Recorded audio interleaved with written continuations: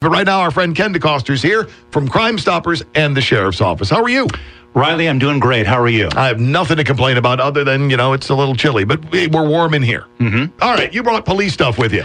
I did, and I do want to start off on an upbeat note for a change. I want to thank everybody who took part in Shop with a Cop and filled the bus this past Saturday. I saw your tweets. There were some great photos. Thank you, and I know you retweeted them, and I appreciate that, Riley. Target and Meijer up in McChesney Park were extremely generous with the gift cards that they provided free of charge, and the Sheriff's Office raised some money as well. So there were a lot of happy children and, frankly, a lot of happy police officers who were shopping with the kids, shopping for gifts. It was a wonderful, kind of a heartwarming event. Absolutely. And like I said, the photos that you put up were just great. The kids and the cops hanging out together. It looked like everybody had a good time. So kudos to everybody who helped make that possible. And what's funny is seeing a lot of the police officers day in and day out, a lot of grizzled veterans. Sure. And then you pair them with kids shopping with Christmas gifts, and you see this big teddy bear come smiles out. and big teddy. It truly was a blessing to watch this unfold. Well, maybe if you shop with them more often, Ken, you'd get along better. Just a suggestion. Thank you, Riley. Shop with Ken. Always looking out for me. I'm trying to help where I can. Now I lost my train of thought. Sorry about that. Yeah, that's my fault there.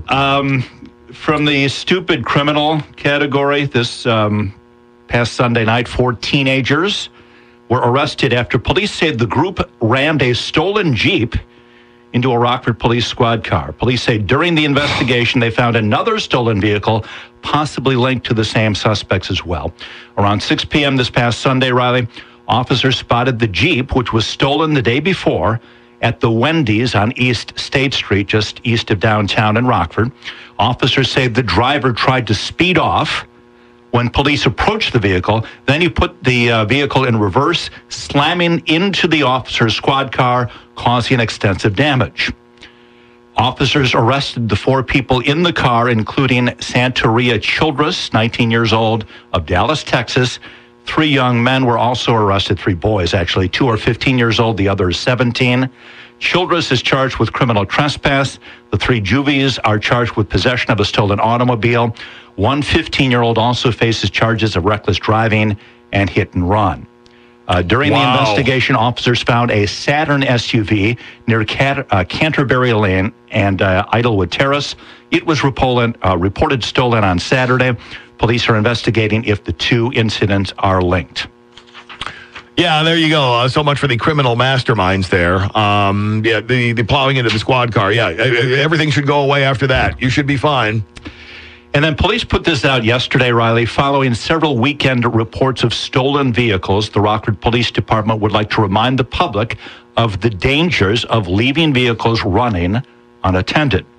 During the winter months, motorists tend to start their cars and leave them running unattended outside their residence, most of the time with the keys in the ignition. Rockford police have already this week had reports of vehicles stolen early in the morning while warming. Criminals have been known to travel through neighborhoods early in the morning looking for vehicles to steal.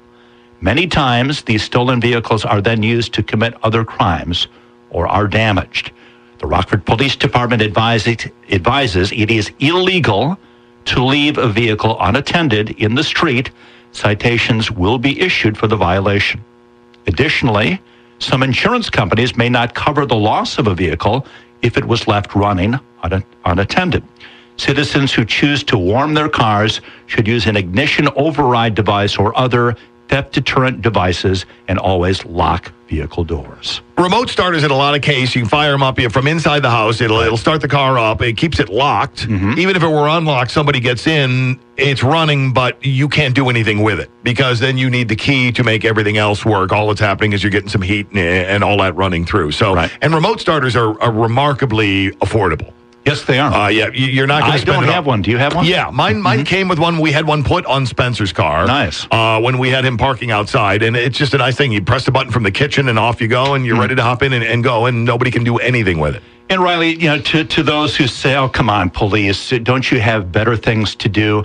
Yes, they do, and that's why this warning, while it sounds a bit heavy-handed, is for the just don't leave your vehicle running and unattended. And for anybody who thinks, oh, no cops have anything better to do, this leads to other things that then they'll have to do. Exactly. And when you're talking about someone stealing your car and then using it for crimes, that ends up being a big problem for the police. So they're trying to be proactive and help you at the same time. So stop your whining and don't do that. And you don't want to be, hassling with the insurance company. Well, you left the car, the key in the ignition unattended. You don't want to be going back and forth with your insurance company. No, you don't.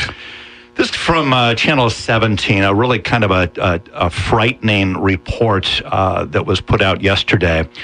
Rockford paramedics were rushed to an address on East State Street on Monday for a report of a man overdosing on heroin. Despite their best efforts, paramedics on scene told Eyewitness News the man who was overdosing, his prognosis was not good.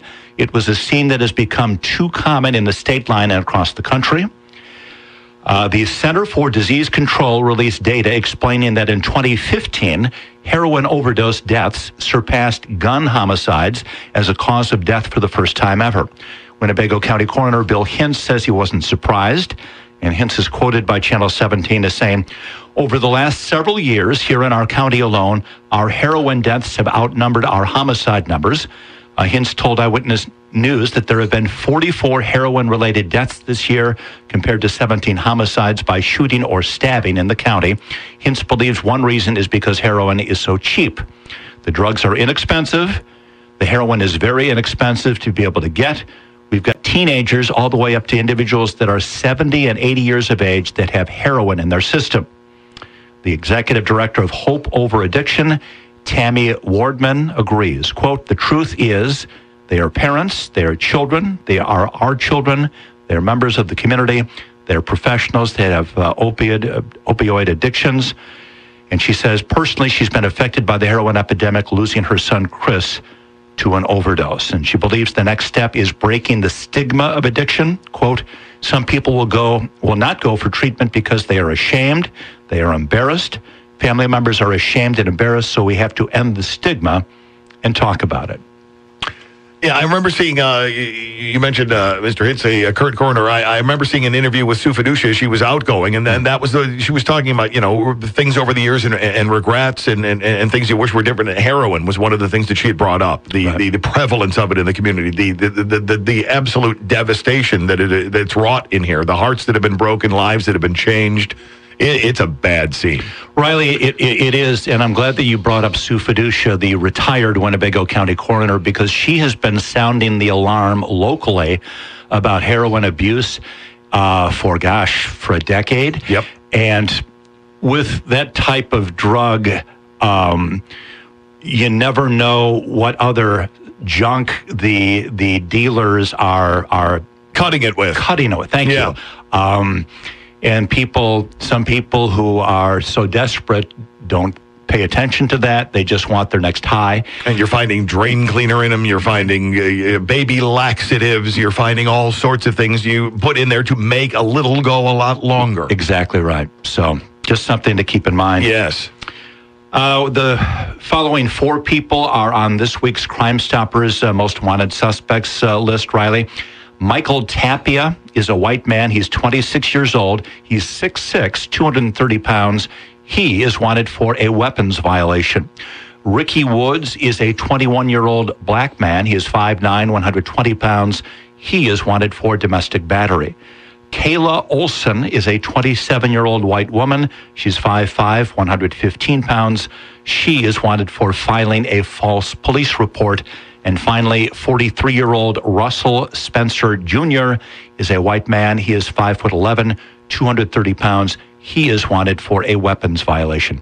If you know the whereabouts of any of the suspects you've just heard about, give us a call at Rockford CrimeStoppers at 815-963-7867, or you can call us toll-free at 888-769-STOP. Just briefly before we take the break, I'd like to reiterate for anybody new who isn't totally familiar with how the CrimeStoppers thing works. You call, you give some information. It turns out to be a valuable piece of information. Now, the way I understand it, and correct me because this is your program, you ever signed a control number? Yes. Is that correct? Yes, we assign each person who calls us and gives us a piece of information a CrimeStoppers ID number. That is how we identify them with the information they provide. Some instances, it's an easy case. Hey, I know where so-and-so who's wanted for hit and run is. He's at this location right now. We'll confirm the warrant. We'll send police over there. And in some cases, they're able to pick them up. The problem is, Riley, if the person wanted on a warrant is in a private residence, police can knock on the door. But that person, if he or she is alone, or even with a friend or a relative, there's chances are that they won't open the door because they don't want the police to be allowed in, and police don't have a search warrant to enter the residence without people opening the door. Some people are cooperative, and they will open the door, allow police in, and police will conduct a search and sometimes find the person wanted on a warrant inside the residence. But other times, people call up with, I think that there is drug activity going on at the residence across the street or down the street. I see short-term traffic stopping at the house. Somebody will go in, stay for 5 minutes, come out, or the person inside will come out, lean in the vehicle, and there appears to be money exchanged, etc. So any tip is forwarded to Rockford Police, Winnebago County Sheriff's Police. Any tip is looked into, and we appreciate any information we get from the public. Yeah, don't hesitate. Help out. That's how you make the community a better place. Ken, it's always good to see you. Riley, thank you so much for your time.